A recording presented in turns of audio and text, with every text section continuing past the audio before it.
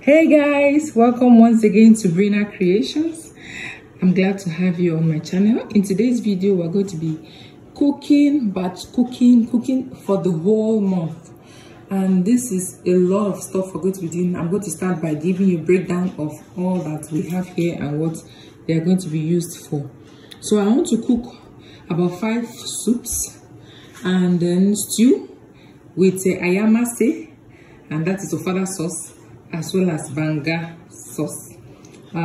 Yes, I'm going to also be prepping my carrots and green beans and green peas, and then making my stew base. You know, there's a lot going on, and this the reason I do all this because I have a full-time job, and this really helps me to get my life in order. If not, it will stress me out. I'm also going to be preparing my beans. Okay, let's start with this side. I have here my water leaf that I harvested from my garden. Yes, I have a backyard garden. Okay, so this is all from my garden. I'm going to be using to cook for the month, and then sometimes these foods can last us up to 6 weeks. I have here smoked pala. I'm going to be using it to augment my asa fish, and then with oboroko, I have this soaking in water to make it softer before I start cooking. I haven't finished prepping everything because I realized that the more I prep, the more time goes. So I have just done the feral. I'll be finishing up the prepping while we're cooking. I want to start by cooking my meat, by the way. So I have here my green pepper. This is pepper that is unripe. I'm not sure what the pepper is called, but I also have yellow pepper. So I'm combining both. Because this pepper is unripe, man, the flavor that comes with it is unbeatable. Also, you have this yellow pepper, very nice flavor. So all this is packed in one, which makes your food really, really yummy. Okay, I have my beans. This is about 8 to 10. This is 8 cups because I have left just a little bit of beans in the freezer. This is 8 cups of beans, and I'm going to let this soak for a while before I start cooking. Yeah, so that during the week it's easier for me to make maybe beans and corn, beans and yam, plain beans, beans and rice, anyway I choose. This is okra. I'm going to be making okra soup as well. I have a few of them. I don't really know which one that I harvested from my garden too, but it didn't do well. It's still a learning curve for me. Hopefully we'll do better next time. Yeah, and then we have this oha leaf. I'm making oha leaf just a little bit because my people don't really like oha, so just a little bit will do.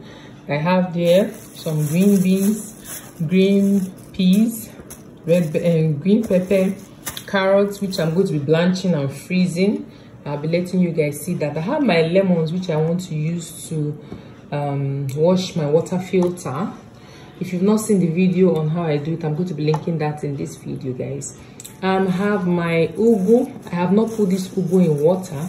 By the time I put this ugu in water, it's going to triple in size. I'll be doing that while I'm cooking so that it can be faster. You know, so we don't spend the whole day prepping ingredients. I have here 1 kilo of goat meat. I have here ½ kilo of goat meat. I have here chicken for my stew. I have here these 2 bottles of frozen banga that has already been extracted. This banga has already been extracted, and it cost me 900 per bottle. I forgot to show you guys. I just brought this out now. This is banga that I got from the market yesterday, and because I already have one I'm going to use, I'll just cook this and freeze once it cools.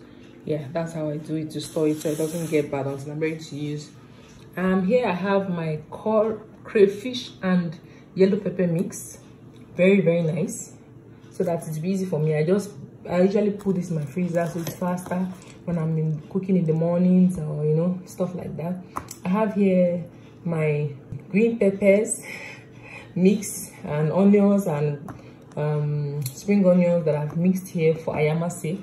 I also have some here that I intend to add so that it can increase in the volume. The volume can be more. I bought this from the market. Yeah, I have here some powdered achi, some iru, ogiri, and all that stuff to flavor my meal. I have here garlic that I have peeled. I still have this ginger as a work in progress. Eventually I'll peel everything and then I'll blend them together and freeze. I have my tin tomatoes I want to use to make my stew base, which will eventually turn to my stew, and I'll freeze the rest.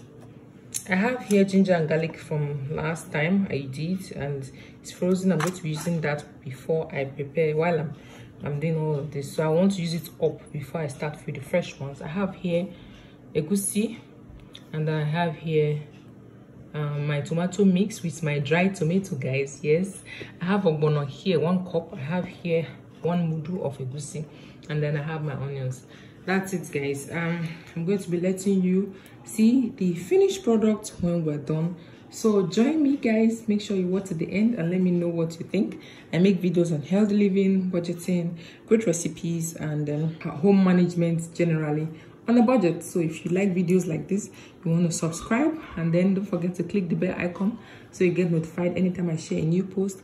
And don't forget to drop your comments below, give me a thumbs up, and share with your friends. I'll be seeing you on the other side. So we're starting out with cooking our meat. I have my goat meat going as well as my chicken for the stew. I have basic ingredients for the goat meat, and then I have added curry inside the chicken. I have star anise. I'm going to drop 1 in the mixture of the meat, but just 2 of the feathers in the chicken, because star anise is highly concentrated. It's really nice, but it has capacity to overpower your meals. So I have my salt and every other ingredient. In a different video, I will show you in details all the ingredients that I have added or I add when I'm cooking this combo. But for the sake of this video, you want to just sit back, relax, and enjoy the groove. You know by now that the best way to cook your meat is to season them properly and then allow the natural juice, the juice from the meat, to come out. That way all your spices and everything penetrates into the meat, and then when you add this extra water, it will give you the opportunity to cook as to your taste. That way it cooks very well and it tastes really nice. Not that you will have your meat going and it will be tasting bland. So I'm tasting for extras just to be sure that everything is going fine. You see, this baking soda is a magician. You want to have it in your kitchen at all times. My pressure cooker is unfortunately inevitably unavailable right now, so I'm putting it to soften my meat, and I'm going to continue cooking in my camp gas.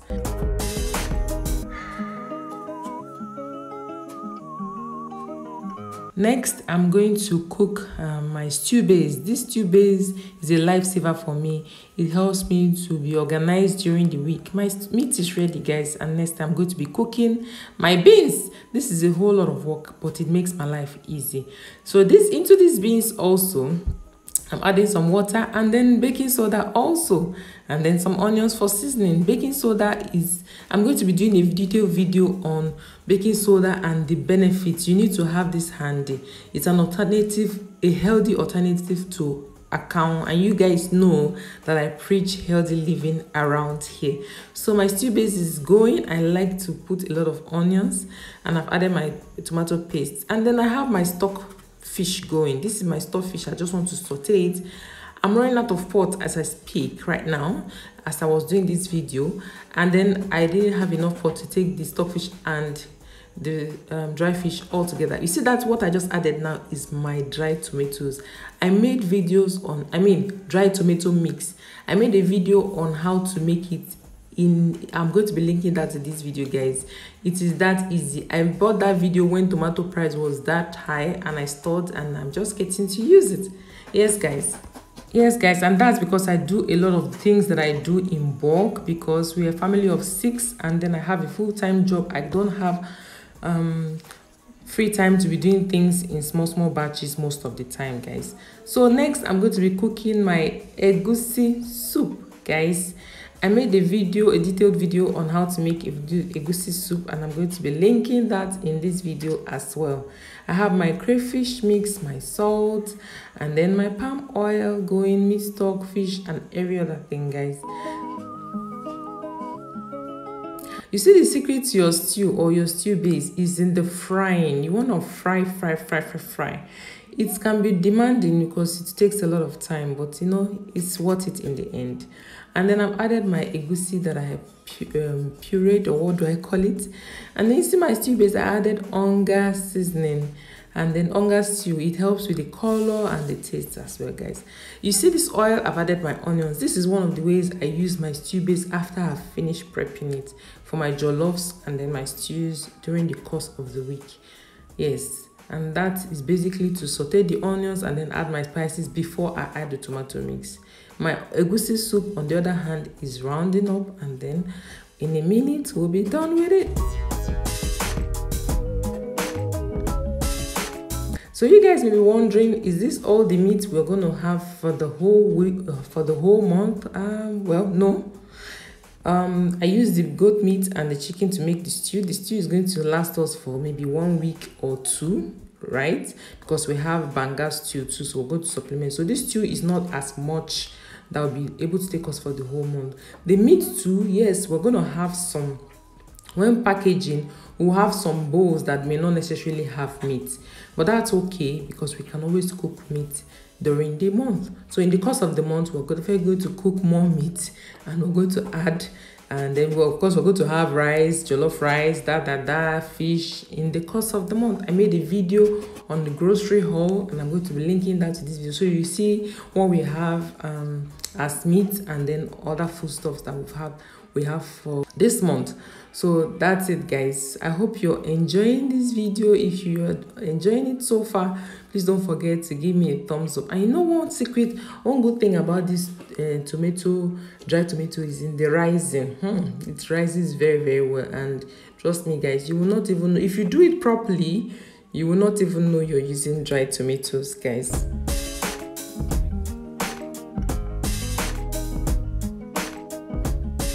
This process, I must be honest with you guys, is very demanding. It takes several hours to do this, including the meal prep and everything. I get involved when preparing the meals, and I have my people around me helping out, but there's no denying the fact that it is very demanding. But the good thing about it is when you're done, you just go and sit down and be pressing phone. I mean, don't take it literally. Don't take my word for it. I mean, I have kids around. I have to attend to them. I have other things to cook too. I cook porridges in between, rice and all of that, pasta. I need to be doing more of those kinds of videos, guys, but I just wanted to be sharing with you my batch cooking or my freezer meal ideas in case you're a mom like me, or even if you're a businesswoman or a woman with I have a full-time job. That's the reason why I do this. But even if you don't have a full-time job, you're into business or you work from home, this can also help in the future. It may not necessarily freeze all your soups, like vegetable soup, Edi Kain Kong, for example. You're supposed to be eating it fresh, so feel free to just make small portions that you want to just eat for that moment. And then egusi, draw or hard, these ones are freezer friendly. Notice that I added a bit of ogbono into this okra. Yes, just a little bit, just to make sure that the viscosity is not hindered. You know what I mean? Yes, the other alternative to do this is to add baking soda. Once again, yes, baking soda can be used to brush your teeth, can be used to, you know, wash certain things for stomach upset. You can drink it first thing in the morning. Okay, guys, if you've not subscribed at this point, guys, you need to subscribe so that you can get updates anytime I share a new post, guys. So let me know in the comment section if this video is helpful to you. I share videos on healthy living, budgeting, and great recipes. Let me know if you like my videos. Okay, you see this ogbono I've added. I should have added a little bit more water, but I mean, that's okay. I was in a hurry. My tire was getting tired at this point, and I just like, you know what, it will melt in the water. I should have added a little bit more water at this point to it. At the point I was mixing it, or at the time I added it to the pot. But yeah, so that's why I'm doing this video, to also let you guys know what you do in case you find yourself in a similar situation. I started to have lumps in the ogbono, but yes, I'm a magician, so I have a way of fixing every problem in the kitchen. So I have my meat going too, and we're making vegetable soup next. In another video, I'll show you how to prep your water leaves. so you don't have so much water in your soup. So at this point, you want to subscribe. If you subscribe, please don't forget to click the bell icon so that you can get notifications anytime I share a new post, guys. You know I love it. I'll do that for you guys. I'll share my beautiful pictures and videos with you guys so that you can learn one or two and let me know. Thank me later.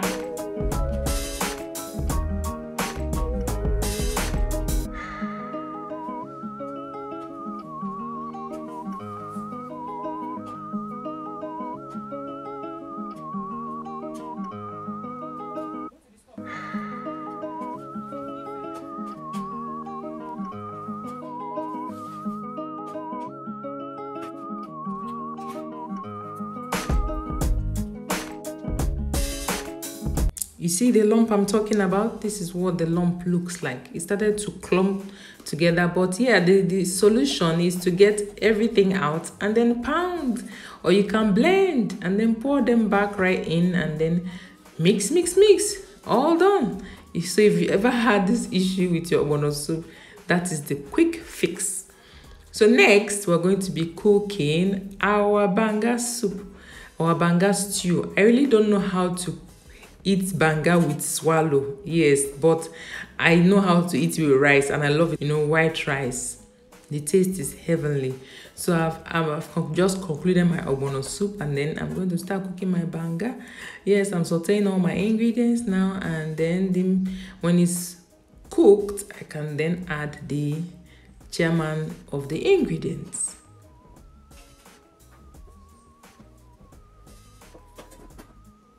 This banga puree was watery. You know what I mean by watery? The water was too much.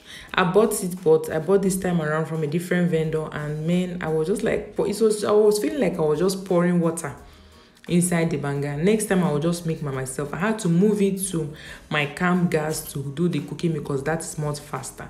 So I'm cooking oha soup now, and I'm cooking it with dried oha powder. Dry cocoyam powder. And then next, at the same time, I'm mixing my iru. And in the other pot, I want to blanch my carrots and green beans for storage. Yes, because of my busy schedule, I may not have time to buy vegetables when I need them. So I added green peas first because it takes longer. And I've added my green beans and then carrots. So I'm just going to let this come to a boil. I also added a bit of salt. I'm just going to let this come to a boil, and then after that, I will get it out of the water and then allow it to cool and freeze. That's how easy it is, guys. Have you checked how much it costs to buy these frozen vegetables in the supermarkets? If you have, you will know that this is a lifesaver. So my banga is almost done. The water level has really dropped, and then I'm just concluding. So guys, this is all we have for the next 4 weeks. Sometimes the soup may extend a little bit more, but we plan towards 4 weeks. In the course of the month, we can do 1 or 2 things, alternate, maybe cook once soup will run out of, but this is really the plan. With this, I can focus on other things and then plan my life well. I hope you find this video helpful. If you enjoyed this video, please give me a thumbs up, like, share, subscribe, and click the bell icon. Share with your friends and loved ones. I'll see you in my next one. Bye.